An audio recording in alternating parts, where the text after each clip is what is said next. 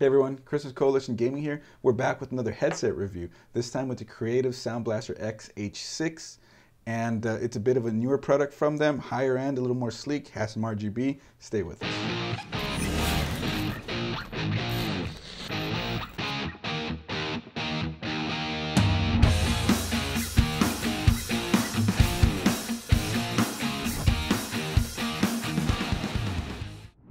All right, so let's get into the aesthetics of the headset and I guess the build quality as well. Feels like there is a metal band in the, the headband portion of it. There's not a lot of padding right where it's going to be on your head, unfortunately. A lot of headsets do have a ton of padding there. This one, not so much, but to be honest, it's not that bad the way that it is.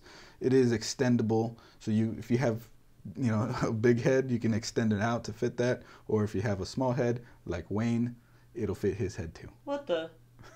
So something that really sets us apart from the H7 Tournament Edition that we reviewed, that'll be linked right up here by the way, if you guys wanted to check that out, is that instead of using a leatherette around the top and the ear cups, this uses a breathable mesh.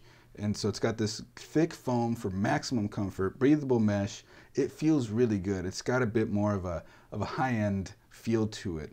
The overall headset build quality is pretty solid, and I really like the fact that it's somewhat of a muted design. Even though it says BlasterX on the side, unlike the H7 Tournament Edition, where it's lighting up and it's sort of in your face, on this one, it's sort of just flattened out. You can sort of see it, it's there, but it's blacked out in a way. And the only lighting you have on this is an RGB ring light around the outside of the ear cups. You can turn that off if you want, or you can adjust it, make it any solid color you want. You can make it react to any music that you want, or you can just have it run through the RGB spectrum. Another thing on this is the microphone is detachable as well. So if you're using a setup that has a microphone on an arm or anything like that, well, you can just unplug this microphone, put it away, no big deal. Or if in case your microphone gets lost or damaged, you can just get another one on there. So this is a streamlined headset compared to the H7 Tournament Edition. You don't have an inline controller with buttons and a volume control or anything to worry about there. It's all on the left ear cup. You have an EQ button to turn your EQ settings off and on depending on what you're listening to. You also have what they call a monitor button. And I think the monitor button will activate the microphone in the microphone of the headset, and it will route it into the headset so you can hear everything around you. So if somebody comes up to talk to you, you just push that button and then it will activate everything so you can hear what anybody around you is saying without having to take the headset off. So that's actually a nifty little feature on this one, considering that these are a closed back headset, so you realistically shouldn't be able to hear too much outside of it for that. There's also a volume controller right on there. So you reach up to the left side of the cup, you can scroll it up or down. It isn't one of those ones that sort of hits like a finite amount, like you just roll it and it stops. It's an infinite rolling one. So anywhere where your volume is set on your computer, you just roll it and keep rolling it until it's maxed out. And if you want to lower the volume, you can just keep rolling it until it's all the way muted. And lastly, there's a microphone mute button right on there. So if something comes up and you need to mute that microphone so people don't hear what's going on, reach up, hit that button, you're muted. The sound quality on this one, actually, I found impressive compared to the H7 Tournament Edition. H7 Tournament Edition from Creative as well it's a solid headset all around. But this one, I don't know, there's something about the way the bass sounds that just put a smile on my face. I really enjoyed listening to it. It's a really well-balanced headset, but the bass on it sounds really good. Now, the software lets you control all sorts of stuff. We'll go over the software more in the next part, but the default crystallizer and surround settings with bass in there sounds really freaking good on this headset. I was just impressed with it. It's really nice audio quality. In terms of gaming, you still have scout mode. Creative, known for scout mode, I guess at this point, it's one of their staples. Scout mode will raise the frequencies of noises that are a bit more distant, so you could, like stuff that's far or stuff that's just kind of quiet, like footsteps. So you could hear footsteps, you could hear things around you more for better positional awareness in your gaming. You can turn that off and on with the hotkey on your keyboard as well, because it also will blow other things up in your ears and can be kind of painful at times, so it's smart to be able to turn it off and on when you want it. But overall positional audio on this in terms of gaming is pretty good as well. It's a 7.1 surround headset, virtualized of course. It uses two 50mm drivers and it's enough in order to get a good positional awareness of what you're doing in the game, so you have the max benefit of having all that technology in there. So let's check out the software on the computer. Here we are at the Sound Blaster Connect screen. So this is the software for this microphone. It's an updated version of their previous software that I went over in the H7 Tournament Edition review.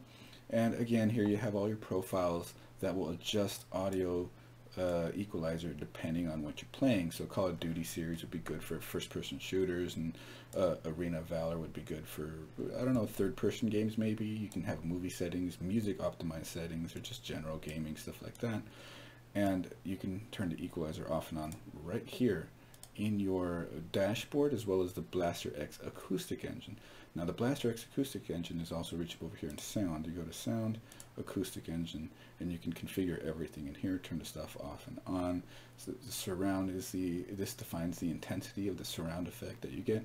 Crystallizer sort of makes it more, I guess you could say, realistic. It's kind of hard to put my finger on exactly what it does, but it does make everything just sound better in this case. So it does start to sound like sort of too much once you get past the 50 point. This is a really good spot for it, in my opinion. Bass is tunable as well.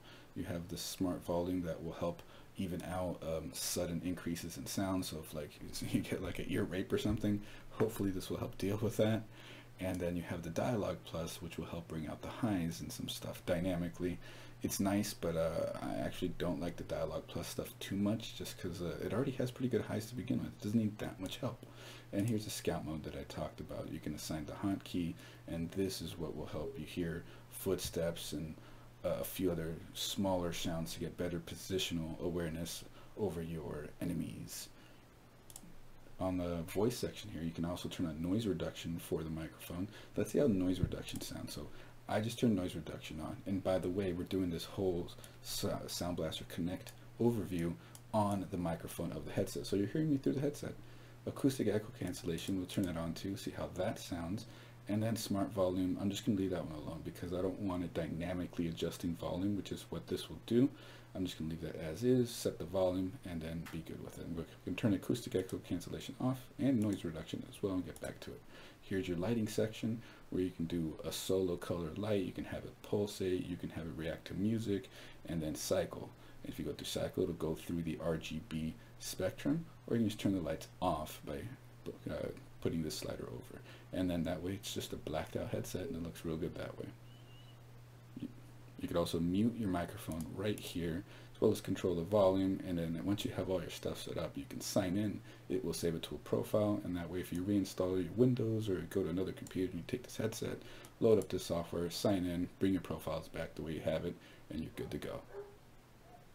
Okay, so after listening to the microphone, after recording this last section, I have to say that the clarity on it is really good. It doesn't sound like a typical muffled headset microphone. It sounds like something a bit better than a traditional headset microphone, and I guess that's a step in the right direction. So as far as clarity goes, I'm happy with it. What do you guys think?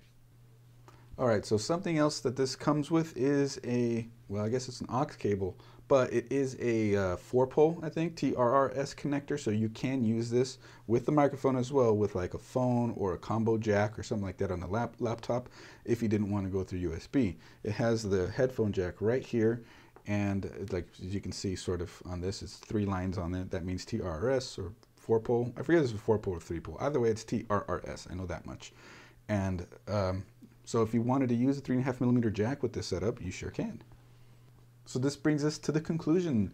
The headset, in my opinion, is super solid for the money. At 80 bucks, available on Amazon. Links will be in the description below, by the way, if it's something you guys wanted to check out.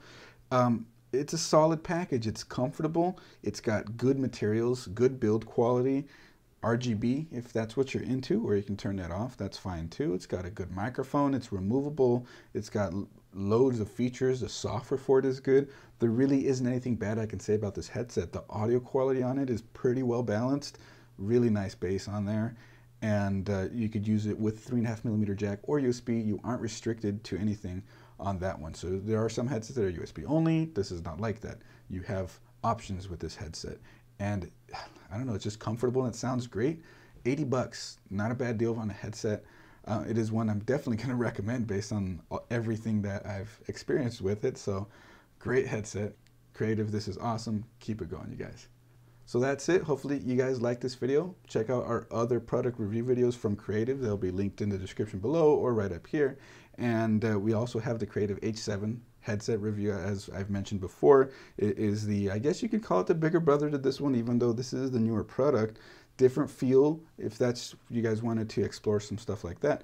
Anyways, make sure you check out our other videos as well. Hit that subscribe button. We always got more coming. Follow us on Twitter, Instagram, all our socials. Join our Discord. Everything will be linked below. We'll see you on the next video. Bye.